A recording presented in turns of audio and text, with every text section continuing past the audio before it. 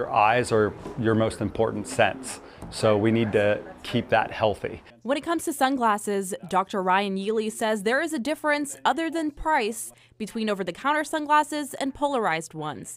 Only one helps reduce sun glare. When light comes off the sun and it bounces off of surfaces, it becomes horizontal in nature, and that we know is glare. The polarized lenses have a special technology which is a filter that blocks the horizontal light coming off of surfaces, and it blocks 99% of that.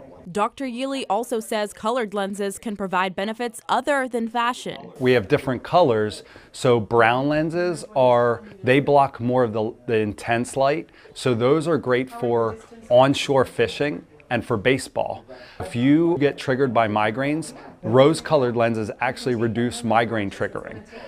You have blue lenses, which is actually great for contour, so those are great for skiers. And when looking at polarized lenses, you want to make sure they offer UV protection and say something like UVA and UV blocking light. Without that protection, you could be exposing your eyes to harmful rays that could lead to eye damage later in life. In York, I'm Paola Trisnaruda, WGAL News 8.